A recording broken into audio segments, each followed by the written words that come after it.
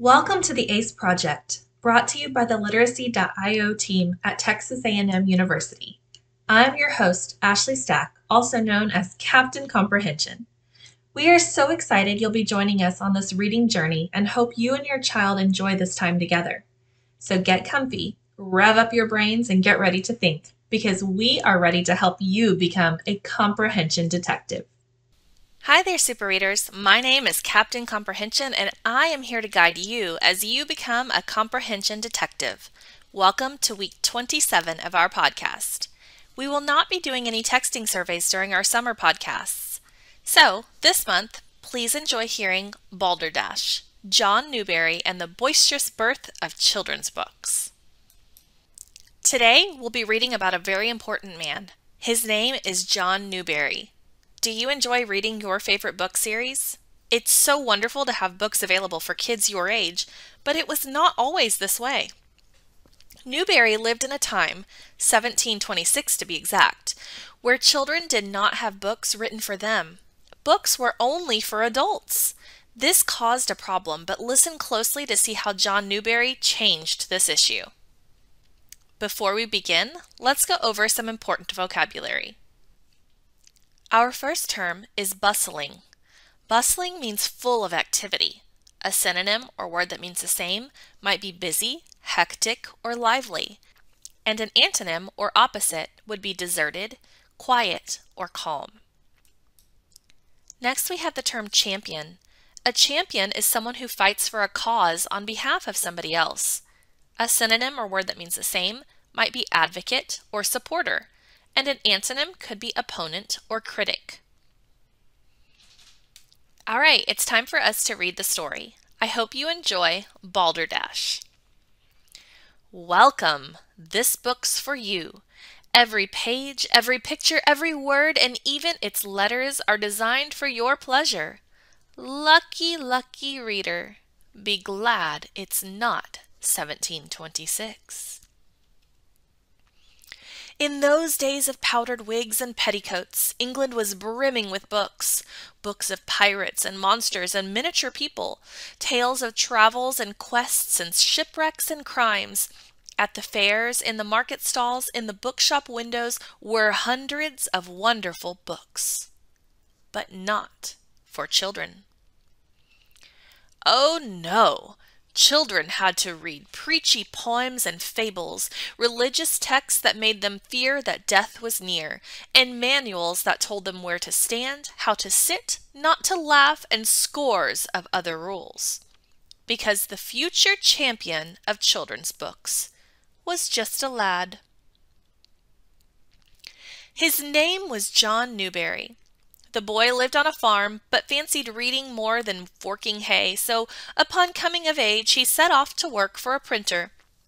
John got a kick out of typesticks and typestands and chases and coins. He came to love galleys and presses and the smell of fresh ink. As soon as he was able, John became a publisher himself. Then he went big time. He moved to London, center of the book-selling trade. Smack dab in the heart of the book marketplace in St. Paul's churchyard, he found a place for a store. Brilliant!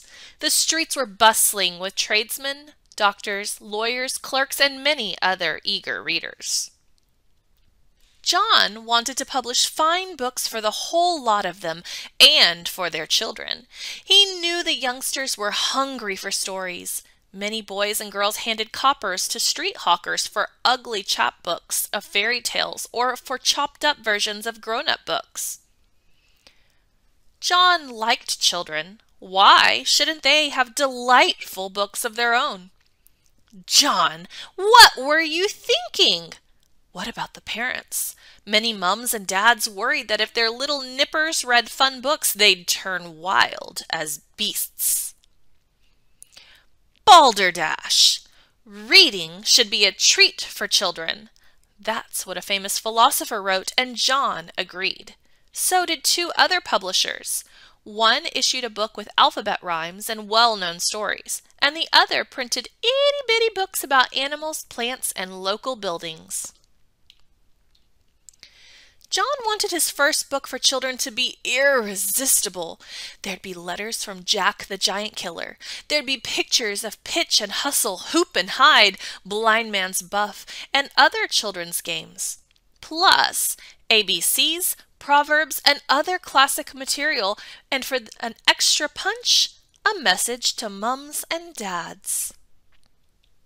He ordered gilt floral paper for the covers and titled his creation A Little Pretty Pocketbook. Price of book alone, 6 pence, with a ball or pin cushion, 8 pence, the notice read. A book and a toy? Why hadn't anyone else thought of that? Then John set his bright books in the window of his store and wondered, will the parents buy them? Are they too cheerful? The children gobbled them up like plum cakes. John thought if they liked fun, attractive books, they'd probably like a magazine too. Grown-ups read magazines. Why shouldn't children? A magazine with rhymes, riddles, recipes, stories, adorned with crisp copperplate engravings. Working in the back of his bookshop or chatting with his chums in the tavern, John's mind bubbled with more ideas. For older children, he printed books about arithmetic, geography, astronomy, and other subjects, including one taught by a pretend boy philosopher named Tom Telescope. Then John came up with his most ingenious product for youngsters yet, a novel. Grown-ups were reading novels. Why shouldn't the little masters and ladies? One long, luscious story to savor for several days. The History of Little Goody Two-Shoes is about a raggedy orphan who is left to wander the roads. Despite many misfortunes, the girl betters herself. She carves her own alphabet blocks and teaches poor children. She strolls around with a dog, a lamb, and various birds that she has rescued and educated. Ralph, her pet raven, even writes poems. Though she starts off penniless, Goody ends up marrying a country squire rich enough to own a coach and six. A coach and six? In those days, that was like riding in a luxury car. Goody went from rags to riches without a fairy godmother. She did it through study, hard work, and kindness. You can too, the book was saying, and John believed it. Goody Two-Shoes became a smash hit, both in England and across the ocean in America. To this day, its author is a mystery. All the books John published for his little friends, as he called the young readers, were written anonymously or by people with silly made-up names. Another of John's books was about a tumultuous fair, and its dedication was signed, You Know Who. But everyone knew who. Who else had a shop that sold ABC books, gift books, books about Tom Thumb and Giles Gingerbread, books of jokes and riddles, books of science, history, and geography that were loved so hard, that were thumbed so often, they came apart at the spine? Who else sold thousands of copies, inspiring other publishers to start making delightful books for young people? John Newbery, the father of children's literature. Huzzah! The grand design in the nurture of children is to make them strong, hardy, healthy, virtuous, wise, and happy. John Newbery, from A Little Pretty Pocketbook. I hope you enjoyed reading that story, Super Readers. As you were reading, were you thinking about the text structure of Balderdash? Here were some of the clues that I heard. Books were not for children. Newbery was inspiring. Kids were hungry for books. They loved the books he did. And here we have that word inspiring again. It just kept repeating. The kids were eager readers. So was there a problem? Was it solved? Were there two or more things being compared? Use your text structure bookmark to try and figure out the text structure of Balderdash. You can pause your video and discuss it with your adult partner. But remember, during the summer months, we will not use the texting survey. Welcome back, Super Readers. It's time for us to identify the text structure so we can write our main idea. The text structure for Balderdash was cause, problem, and solution. So we can use the sentence stems, the cause is, the problem is, and the solution is.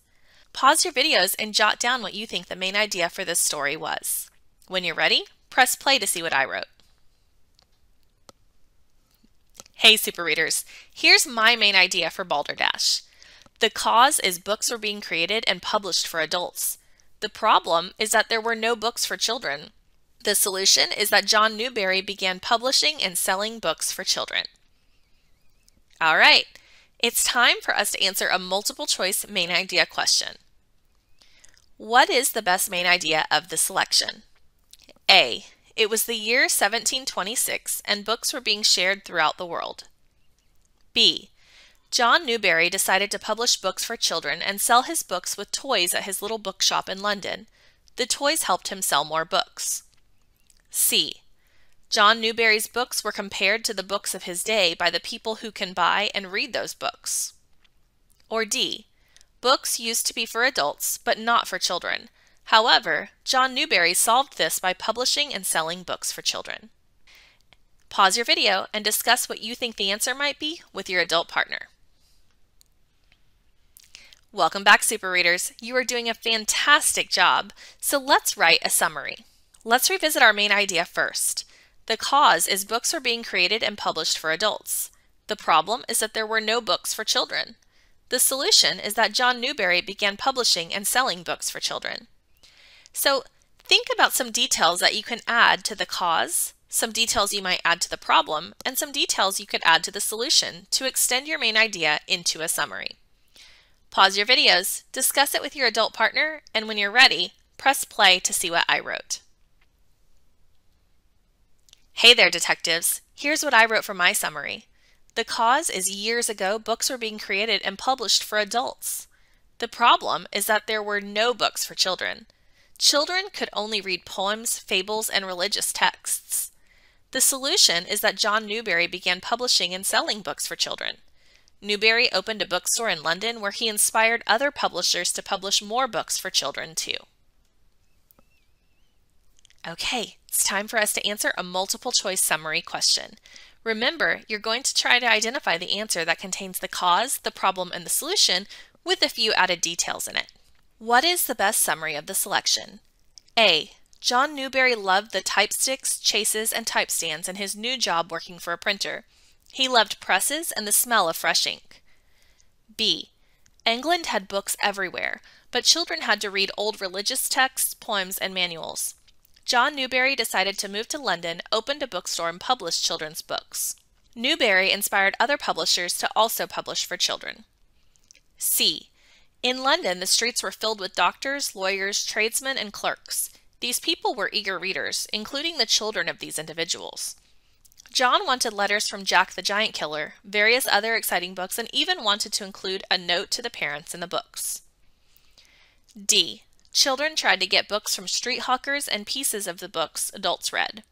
A famous philosopher shared how reading should be an enjoyable treat for the children. Pause the video and discuss which one you think is the best summary for this text. You're doing great work, detectives. It's time for us to infer.